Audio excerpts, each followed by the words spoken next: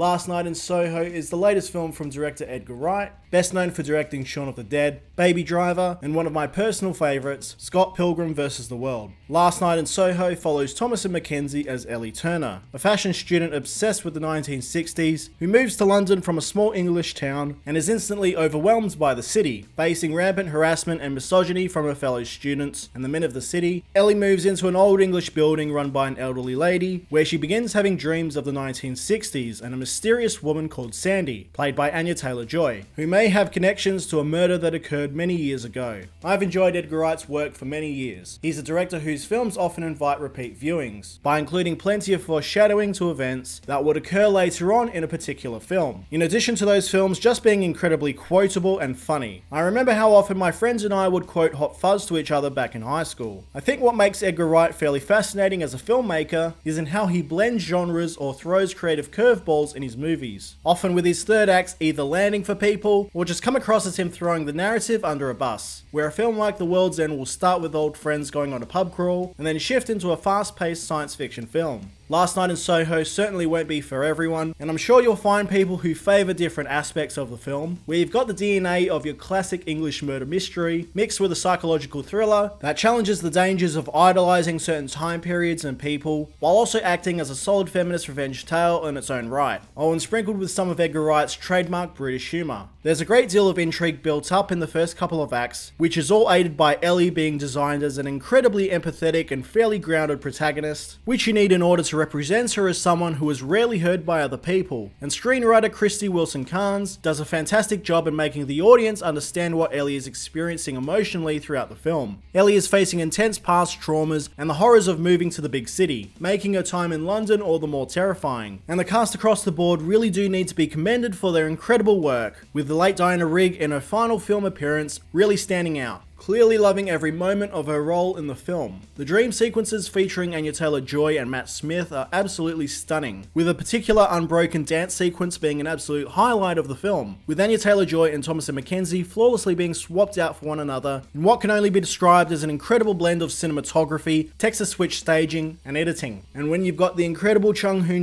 as your cinematographer, adored by film fans around the world for his work on Oldboy, then it's easy to see why the film looks as good as it does. There's a great deal of mystique surrounding the roles played by Anya Taylor-Joy and Matt Smith in the film that keeps the film from ever exploring these characters too deeply until Edgar Wright is ready to unravel the secrets of the film. And for the most part, I really enjoyed how they were both eventually handled. The Sandy character really is wholly representative of the harassment and abuse women face on a daily basis, and will hopefully serve as a strong character to dissect in the years to come. As with all Edgar Wright films, there's plenty of things to keep an eye out for, with his signature attention to detail felt in every scene. I will admit that some of the visual foreshadowings in the film, such as mirrors and taxis, felt a little heavy-handed and gave away some of the suspense that had previously been built up. But for the most part, I do believe this will be a film that people dissect over the years to piece together clues, particularly with where musical cues are introduced, often used to reflect a character's state of mind or to help elaborate on certain moments. Last Night in Soho is a film that honours a lot of the urban myths and ghost stories that haunt London, and I'd imagine anyone who's read a lot of the old English thrillers or done any of the Jack the Ripper type tours around London will have a great time exploring the film, especially when the plot begins to unravel and amp up the intensity of its scares. I'm not going to call Edgar Wright a new horror master with Last Night in Soho. There are some scenes here that rely too heavily on jump scares for me personally, but he certainly knows how to build up effective moments with his soundtrack and visual style. Last Night in Soho ultimately works best as a cautionary tale, warning people to be careful what they wish for, especially when it comes to Idolisation. It is a film that urges people to listen to women and bring credence to their stories of harassment. Last Night in Soho won't be for everyone, but I can only imagine that much like Scott Pilgrim, that this will be a film that gets discovered over the years, and it will be interesting to see what the reception is like in the near future. Last Night in Soho gets an 8 out of 10 from me. Guys, I hope you like this review. If you want to see more reviews just like this one, stay right here for your mono fix. Bye guys.